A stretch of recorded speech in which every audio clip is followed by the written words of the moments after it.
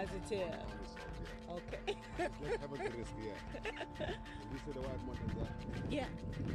Here we get 60,000 salt. Oh, that's so.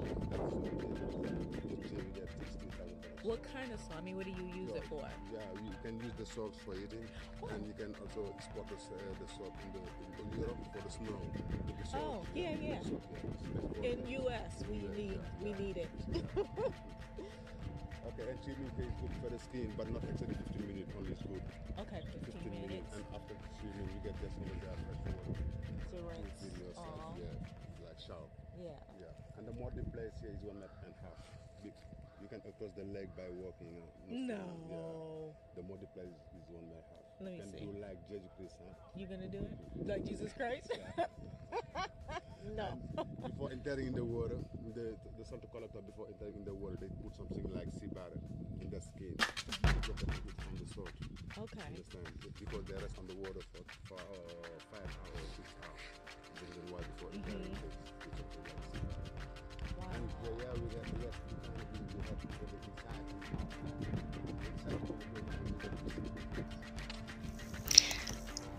Lac Rose, aka Lake Retba, also known as the Pink Lake, is the livelihood of a community just about an hour north from the center of Dakar, Senegal.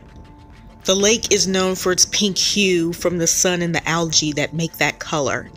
Half of the year, harvesters spend time on half of the lake harvesting the salt, and then the other 6 months harvesting on the other side of the lake.